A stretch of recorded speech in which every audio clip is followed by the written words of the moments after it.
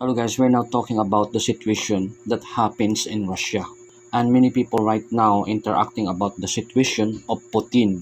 Wagner Brothers Group is a gift of God. There are some people said that this mercenary group is a gift of God for Ukraine. Because the significant event between Wagner and Putin in this particular situation, it is very hard to make a decision, especially when you are a leader like Putin, one of the influence and powerful leader in the world next to China.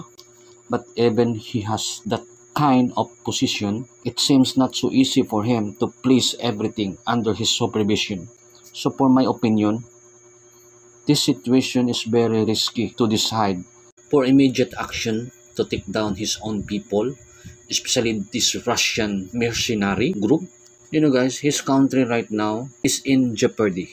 That is a sad story for Russian president. The Wagner group from Rostov, they would move to Moscow. What they want to do? What they want to do to Moscow? Making peace, and they would force Putin to stop attacking Ukraine.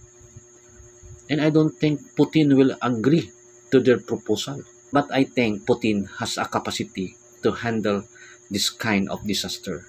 Because if did not, the civil war will begins, and what will happen to Russia. So you just leave your comment, and I would like to hear your comment. See you.